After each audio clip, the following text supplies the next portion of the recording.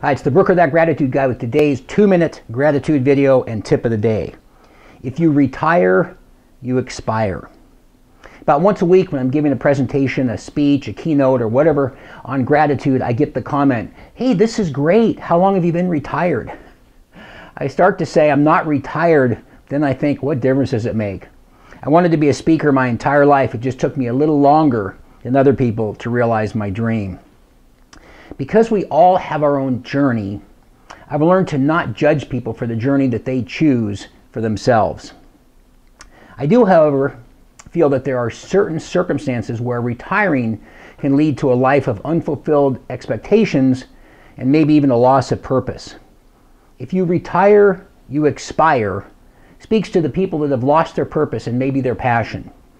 I recently did a talk at a senior center, and it's difficult to see people that seem to have lost their purpose. As I mentioned many times, being grateful continually forces you to focus on what you have in your life. Maybe those blessings that you will have will give you the opportunity to refocus on what your purpose is in life. Many people have succeeded and been more fulfilled in their second or third careers.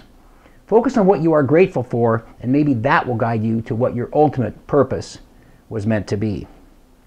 If you focus on what you're passionate about, like I have, spreading the word of gratitude, you too may avoid the pitfall of, if you retire, you expire. Now the gratitude tip of the day. Stop and think for a minute about what you wanted to be when you grew up, and maybe it's not too late to pursue that passion that leads to what your life's purpose was meant to be. Lastly, thank you so much for watching my videos. And to purchase a gratitude journal for you or a friend, simply click on the Amazon link below. And you may have to hit your back button to go back to the newsletter.